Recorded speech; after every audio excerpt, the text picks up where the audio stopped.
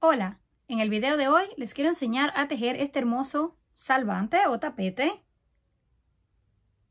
Lo pueden usar de las dos formas, para decorar la mesa o para usarlo en cualquier otro tipo de decoración. Para comenzar, lo que necesitaremos será lana gruesa de 4 milímetros de grosor y estaremos usando aproximadamente unos 50 gramos en dos colores, o si gustan también del mismo color.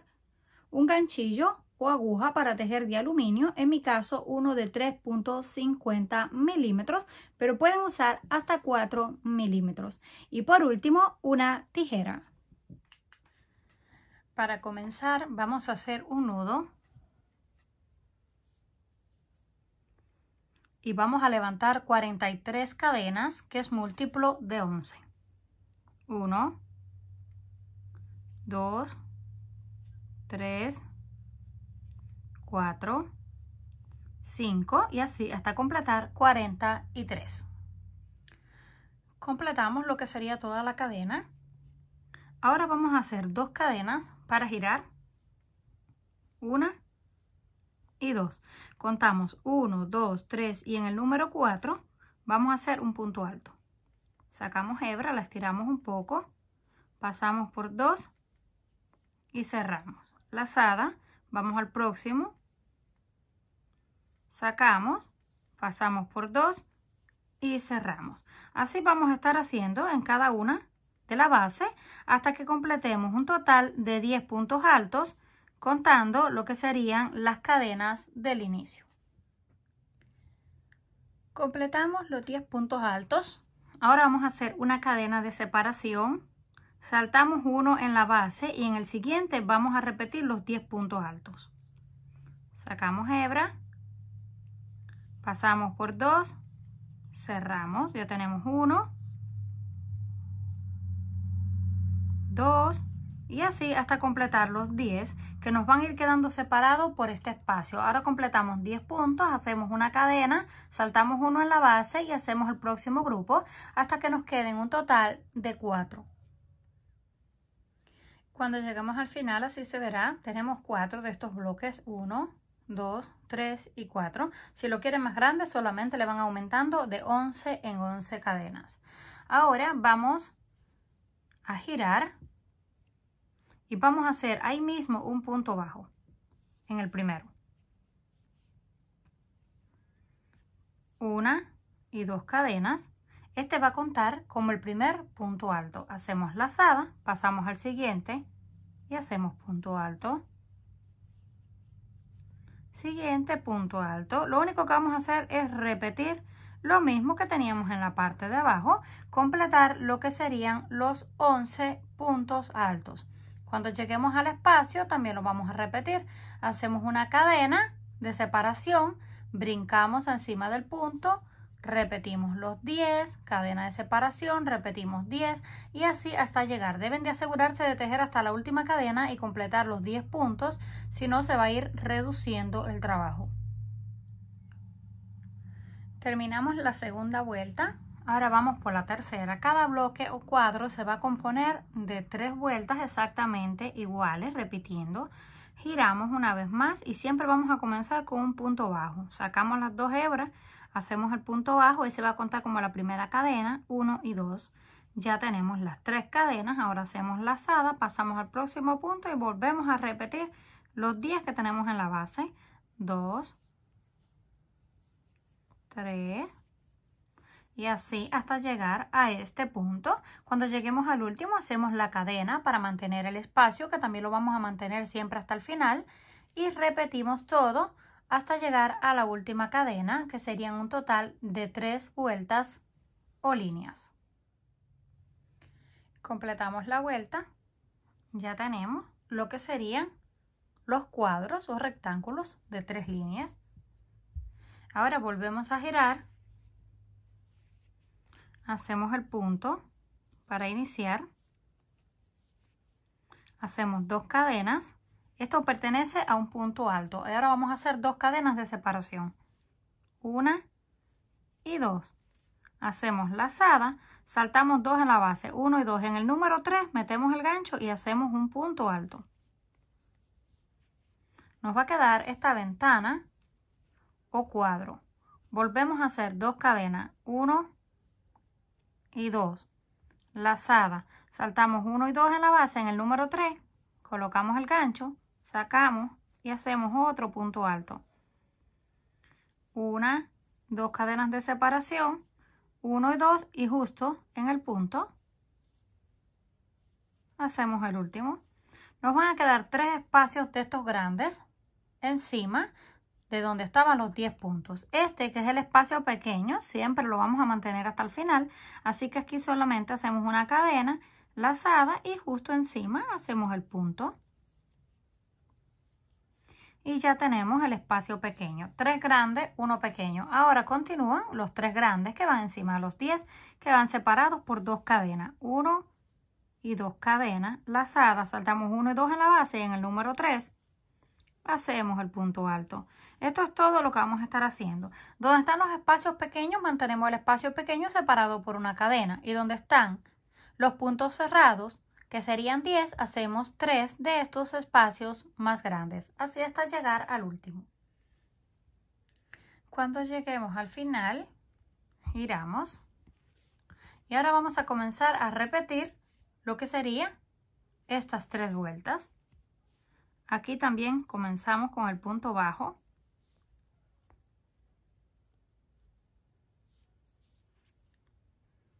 Una y 2 cadenas para completar el punto y ahora van puntos cerrados. Aquí tenemos 2 cadenas de separación, vamos a tejer 2 puntos. Tomamos la cadena por dentro. Si gustan lo pueden meter por dentro del espacio para que sea más fácil, pero se ve un poquito más feo. Sacamos el punto y lo hacemos. Hacemos lazada, está la otra cadena, lo metemos por dentro, sacamos, estiramos y cerramos. Ya tenemos 3. Encima del punto también hacemos 1. Y tenemos 4.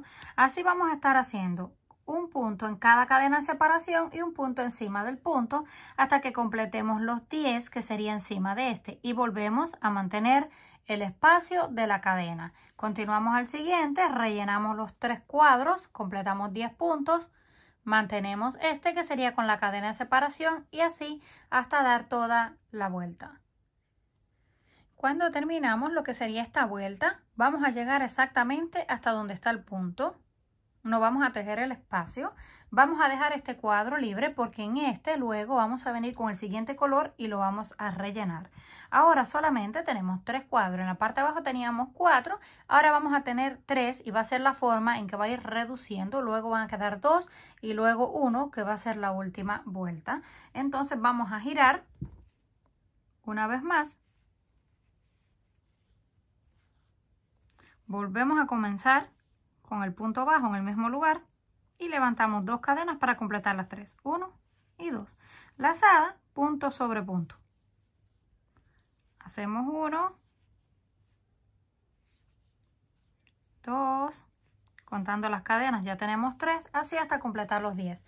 Cuando completemos los 10, hacemos una cadena de separación, pasamos al siguiente punto, repetimos el bloque de 10, cadena de separación y bloque de 10. Vamos a hacer exactamente lo que hicimos aquí abajo. Vamos a completar 3 líneas de lo que serían puntos cerrados y luego regresamos para repetir lo que sería esta de espacios abiertos.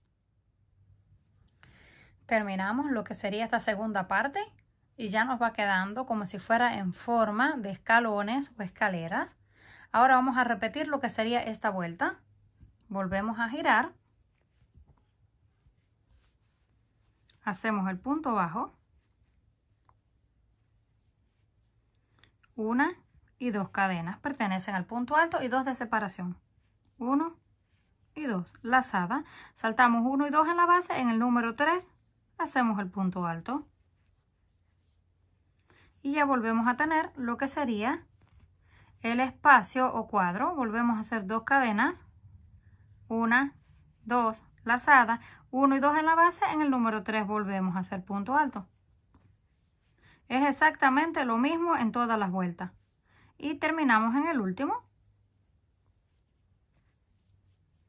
Y ya tenemos una vez más los 3 espacios grandes encima del cuadro. Ahora hacemos la cadena y encima del punto hacemos un punto alto. Y ya tenemos el espacio pequeño. Ahora continuamos con los otros dos cuadros haciendo los espacios grandes y el espacio pequeño. Llegamos al final.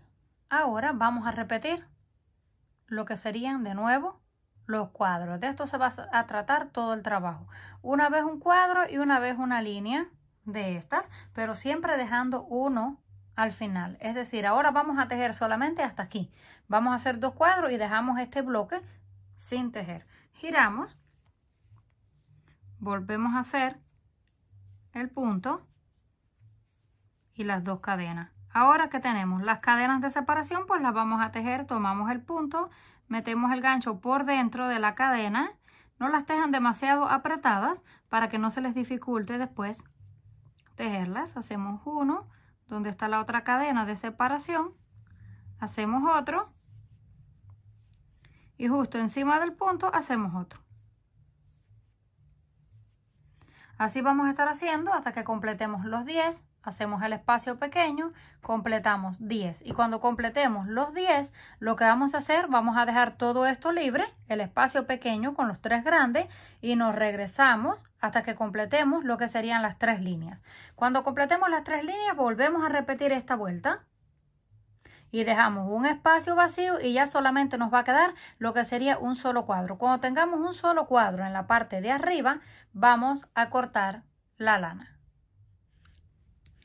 Terminado, así se verá. Comenzamos con 4, luego 3, luego 2 y por último 1 y lo terminamos con lo que sería esta vuelta. Ahora vamos a iniciar a tejer donde está el primer espacio, donde está la línea más larga, los 4. Yo voy a estar usando una lana de color rojo, pero ustedes pueden usar el color que ustedes quieran combinar. Hacemos el nudo, contamos 3 cadenas, 1, 2 y 3 o también 1 y 2 de separación. En el número 3, ahí metemos y hacemos el nudo. Lo apretamos muy bien y levantamos 3 cadenas que pertenecen a ese primer punto. Hacemos lazada y ahora tenemos las 2 cadenas de separación que vamos a tejer un punto en cada una. Metemos así el gancho por dentro. Y vamos a ir escondiendo lo que nos quedó de la lana. Sacamos hebra y hacemos un punto alto. Ahora nos corresponde la otra cadena de separación. Ahí también vamos a hacer un punto. Es exactamente lo mismo, pero ahora con color rojo. Metemos ahí el gancho. Sacamos la hebra y hacemos otro punto. Encima del punto hacemos uno. Ya tenemos 4. Así vamos a estar haciendo hasta que lleguemos a este punto de aquí para completar el total de 10. Completamos los 10 puntos altos. Ahora tenemos que hacer este espacio porque debemos mantenerlo hasta el final todo el tiempo. ¿Cómo lo vamos a hacer? Solamente hacemos lazada después de haber terminado el punto final o el número 10 y lo vamos a unir aquí donde está este espacio entre línea y línea. Ahí metemos el gancho, sacamos la hebra y la vamos a estirar poquito para que nos quede un poco ajustado. Pasamos por 2 y cerramos y ya nos quedó el espacio. Ahora levantamos 1, 2 cadenas, lazada y unimos en el siguiente. Justo en esa unión metemos el gancho, sacamos la hebra, pasamos por 2 y cerramos y ya tenemos lo que sería el siguiente espacio para regresarnos tejiendo a este lado. Giramos solamente, hacemos lazada y empezamos a tejer. Hacemos 1. No deben confundirse, este punto pertenece a este, deben tejer en el siguiente, deben completar los 10. Pasamos al próximo y punto alto. Ya tenemos 3, 4 y así hasta que lleguemos a la última cadena y completamos 10. Ya completamos lo que sería la segunda vuelta para el cuadrado rojo. Ahora giramos y vamos por la tercera. Hacemos el punto bajo para iniciar y 1, 2 cadenas, lazada y repetimos los 10 puntos así como están, uno encima de cada uno. Hasta que lleguemos a este último. Para completar los 10, entonces vamos a unir en este lado de la misma forma como hicimos en la parte de abajo. Una vez hayamos completado ya el cuadrado en color rojo, ahora vamos a unir esta última vuelta de la misma forma. Siempre lo vamos a unir en la misma forma. Solamente hacemos lazada donde está la unión de los puntos. Ahí hacemos como si fuera un punto alto pero atravesado.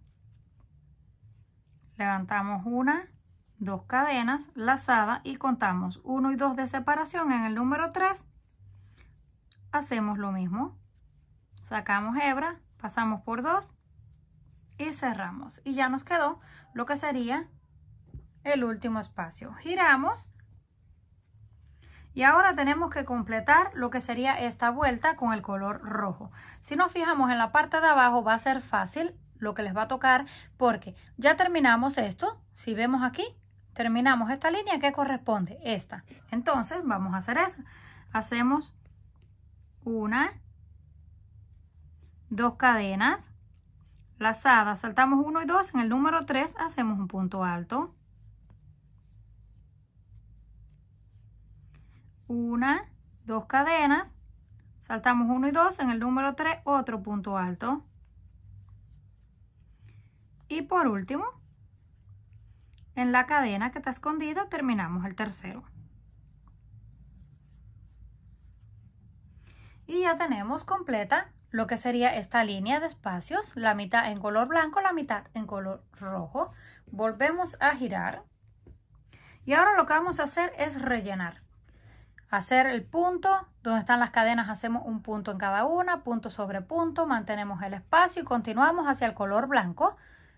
Y lo unimos de la misma forma que hicimos este. Unimos en el primero, levantamos 2 cadenas, unimos en el segundo, nos regresamos haciendo los puntos cerrados y luego hacemos la tercera vuelta. Cuando lleguemos a la tercera vuelta hacemos lo mismo. Repetimos esto en color rojo para completar las 2 líneas. Volvemos a rellenar, que esta vez serán 3 cuadrados hasta que lleguemos al último punto. Una vez completamos ya la línea completa con 4 cuadros, tenemos 3 de color rojo, 1 en color blanco. Ya esto nos quedó completamente listo. No tenemos ningún desnivel.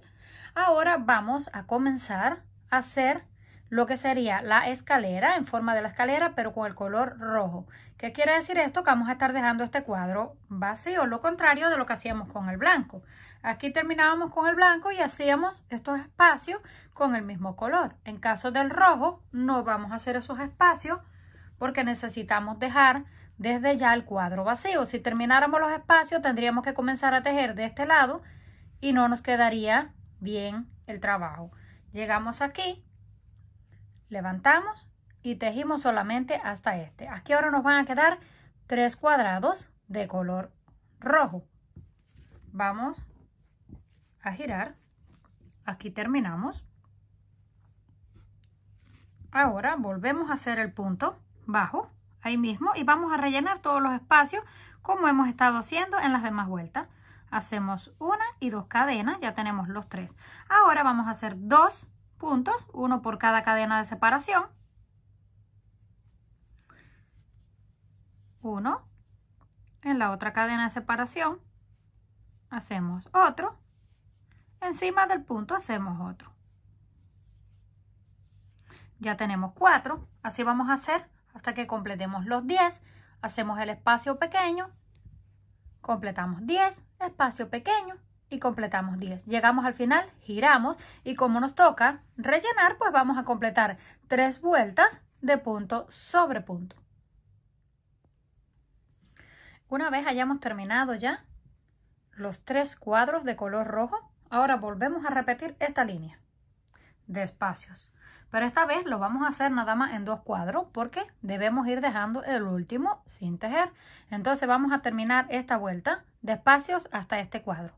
Nos regresamos, hacemos 2 cuadros más de color rojo, volvemos a repetir la línea y luego hacemos un cuadrado rojo. Vamos a terminar con un cuadro de color rojo exactamente como terminamos con el color blanco. Al terminar con el cuadro de color rojo en la parte de arriba, cortamos la lana. Ahora volvemos a iniciar con el color blanco, hacemos un nudo, contamos en la esquina 1, 2 y 3. En la tercera cadena vamos a conectar el siguiente color. Hacemos el nudo y lo apretamos. Levantamos 3 cadenas, 1, 2 y 3 y 2 de separación, serían 5. Vamos a repetir lo que sería esta vuelta. Si se fijan en el trabajo, ya automáticamente se van a dar cuenta que después de las 3 líneas de punto cerrado, que sería el cuadro, pertenece esto. Hacemos las cadenas de separación lazada, contamos 1 y 2. En el número 3 hacemos un punto alto. Ya tenemos el primer espacio. 1, 2 cadenas de separación, contamos en la base 1 y 2. En el número 3 hacemos otro punto alto, 1 y 2, y en el último hacemos el otro. Ya tenemos los 3 espacios. Ahora corresponde el espacio pequeño que va a este lado. ¿Cómo lo vamos a hacer? Solamente hacemos lazada y donde está la unión, justo ahí metemos el gancho. Sacamos la hebra, pasamos por 2 y cerramos. Y ya tenemos el espacio pequeño. 1, 2 cadenas de altura, lazada en la unión, metemos el gancho, sacamos hebra, pasamos por 2 y cerramos. Y ya tenemos el siguiente espacio. Ahora giramos para rellenar con el color blanco. Contamos este punto como el primero, entonces tenemos que hacer en las cadenas de separación. Tomamos la primera, hacemos un punto, la siguiente hacemos punto, y donde está el punto solo, ahí también hacemos el punto. Esto vamos a hacer hasta que lleguemos al último y completemos el total de 10. Terminamos la vuelta, nos regresamos repitiendo punto sobre punto y unimos de nuevo en el espacio. Hacemos lazada, sacamos, pasamos por 2 y cerramos. Ahora levantamos 2 puntos o 2 cadenas, lazada y unimos con la tercera, 1, 2 y 3. Justo aquí metemos el gancho y pasamos por 2 y cerramos. Ahora nos vamos a regresar a completar lo que sería la tercera línea del cuadro. Cuando terminemos la tercera línea, ¿qué vamos a hacer?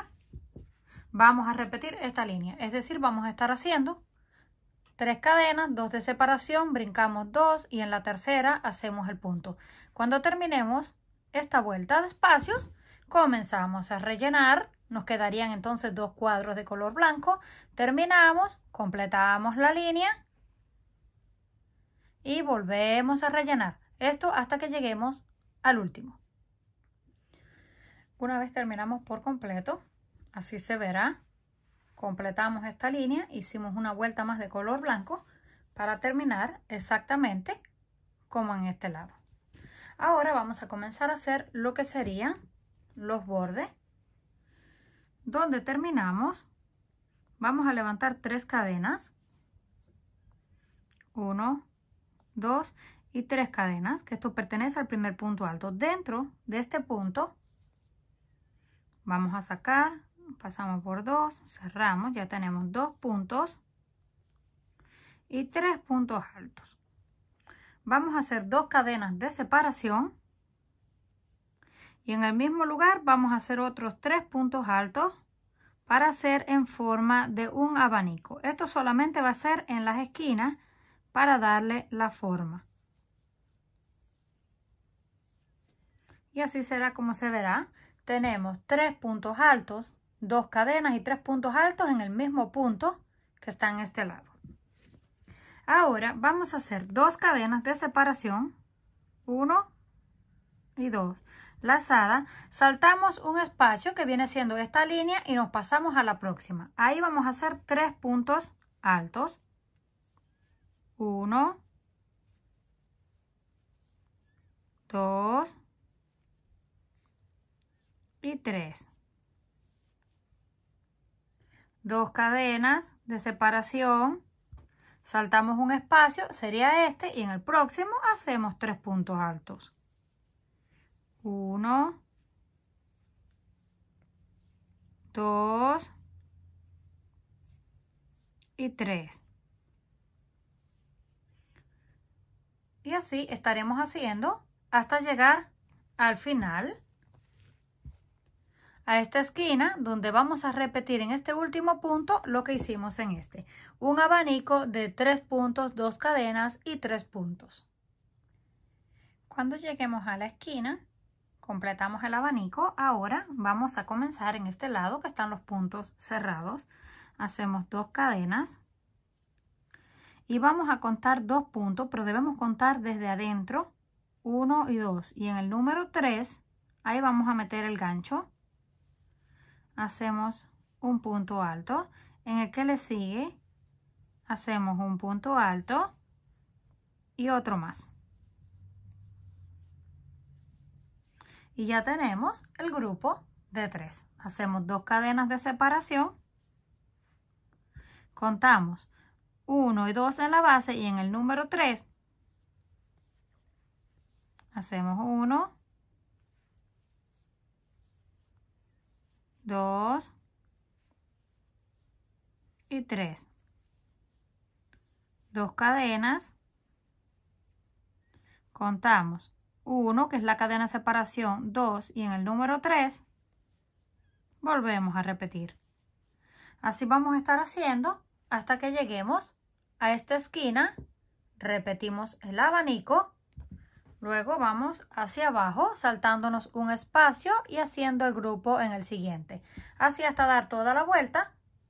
Llegamos al lado, hacemos la última esquina que sería la cuarta. Terminamos este lado y unimos con un punto deslizado. Ahí vamos a cortar la lana porque vamos a continuar con el color rojo. Terminamos la vuelta, lo unimos con el punto deslizado y cortamos la lana. Si gustan ya lo pueden dejar con este solo borde, que se ve bonito, pero yo voy a estar completando una última vuelta con color rojo. Hacemos un nudo y lo vamos a colocar en la esquina donde está el abanico. Ajustamos y hacemos 1, 2, 3 cadenas, lazada, y por dentro de este punto vamos a meter el gancho. Sacamos la hebra y la vamos a estirar bastante para que nos quede flojo. Pasamos por 2, cerramos una vez más, tomamos lazada, metemos por dentro del punto, sacamos, estiramos, pasamos por 2, cerramos.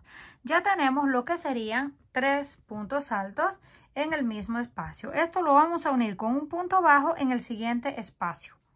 Metemos, sacamos así la hebra y la cerramos y ya nos quedó en esta forma. Volvemos, 1, 2, 3 cadenas flojas, hacemos lazada, metemos el gancho por dentro del punto, sacamos hebra, la estiramos, pasamos por 2, cerramos una vez más,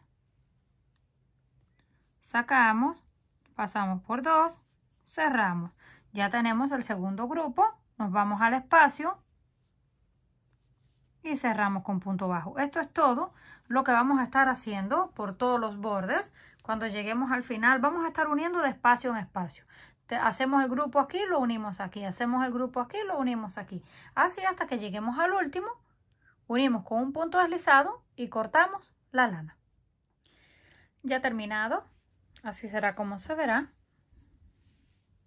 Mide aproximadamente 35 centímetros de ancho por 55 de largo. Pero ya les voy a mostrar de un poco más lejos para que lo puedan apreciar mejor. Una vez listo, así será como nos habrá quedado.